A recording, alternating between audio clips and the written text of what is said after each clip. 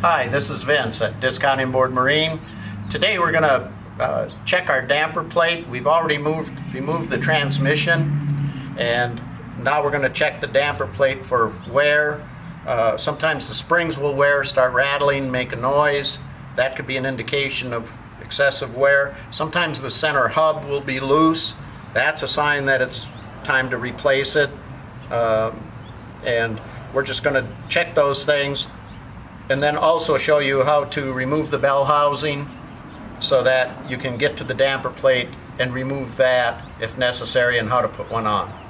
So here we go. Sometimes the damper plate will start to rattle when it's got wear on it.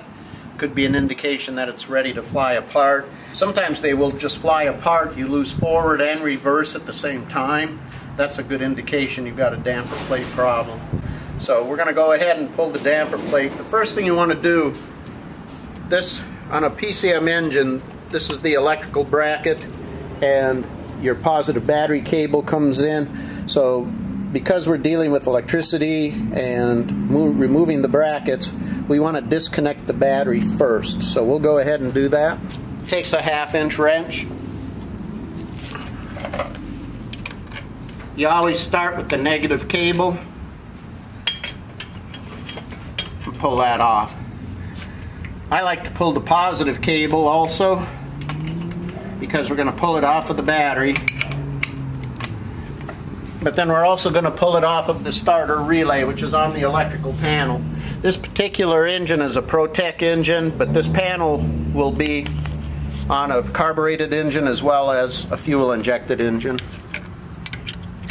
It also uses a 1/2-inch wrench. The reason I do this is just to get it out of the way. This is the cable that goes down to the starter, and the starter is also going to have to come off. So we're going to go ahead and disconnect that also. This is also the activating wire for the starter. I'm going to go ahead and remove it. Uses a 1/2-inch wrench. That comes off the starter relay.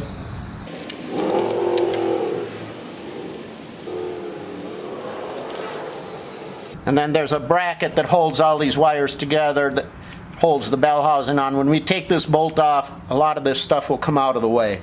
Next, we're going to go ahead and remove the starter. This is a permanent magnet starter. It's got the 2 wires that come down to it.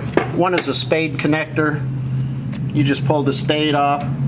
The other wire goes up to the starter relay, and that just uses a 13mm wrench on this particular starter. Once you have the wires removed, there's 2 bolts that hold the starter to the bell housing actually. So you'll want to remove that. That takes a 9/16" wrench, and on that situation I like to use a long extension 9/16" ratchet. You can get behind the starter, you can actually feel one of the retaining bolts. This will give you just enough room to get to that bolt, and you can go ahead, loosen it, and then take it out. Okay, this gives a little better angle. You can see we get the bolt loose, it comes out, and then you can get your top bolt out, and the starter comes right out. One thing you want to be aware of, there are 2 little bolts on the back side, or it'd be the front side of the housing, the bell housing. So you have to get those from behind. They take a 1/2-inch wrench. If you don't know they're there, it'll make it difficult to get that bell housing off. So there's one on this side, and there's one on the other side. This is the other bolt. This holds actually what's called the starter locating plate on in place, and this one's a lot easier to get to once you get that starter out. Now we're ready to pull the bolts on the front of the bell housing. The bolts on the front of the bell housing take a 5/8" wrench or socket, so we'll go ahead and pull those. Remember that the 2 top bolts that hold the bell housing also hold this electrical panel.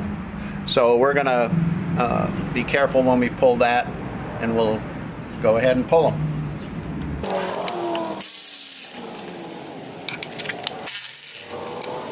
Also, there are two studs, one here and one over on the other side. So when you pull all these bolts out, the plate will not fall down. They'll be held by these locating studs. So you can go ahead and pull everything.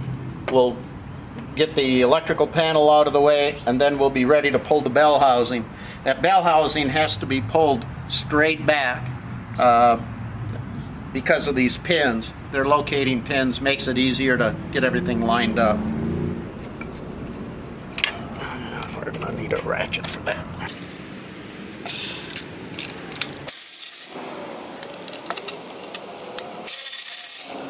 We use an extension to get the bolts that are under the electrical panel. Makes it a lot easier.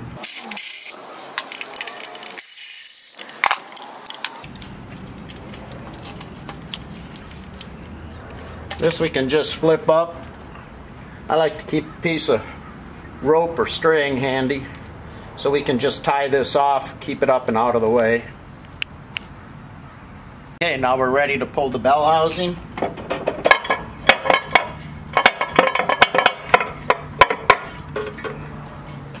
And there's our flywheel and our damper plate. You can check these springs. These are all pretty tight, so that tells me that there's not a lot of wear on this plate.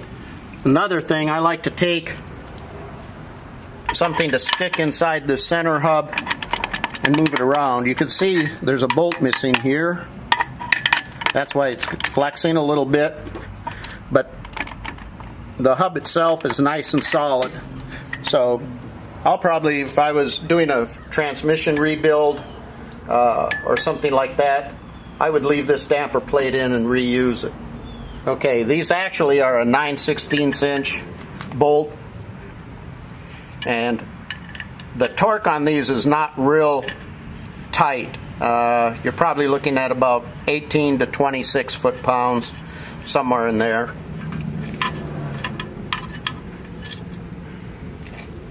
So we checked our springs, they're all nice and tight. The center hub is nice and tight. We're removing the damper plate. And one thing about these damper plates, this particular plate has 3 spokes on it. The new style damper plate is completely round. They changed them up a little bit, different manufacturer, whatever. Both are good. Some have enclosed springs. This one has open springs, and you can see there's not a lot of rust or corrosion on this particular damper plate. I've had transmissions actually fuse to the center hubs from rust in saltwater applications. Those get a little trickier to remove, and usually involves drilling holes in the bell housing to get to these damper plates to get the transmission out. So those are just some of the things you got to watch out for. And then you're ready to just reverse the process, put your new damper plate on, make sure the center hub is dead center, and then just put your bolts back in.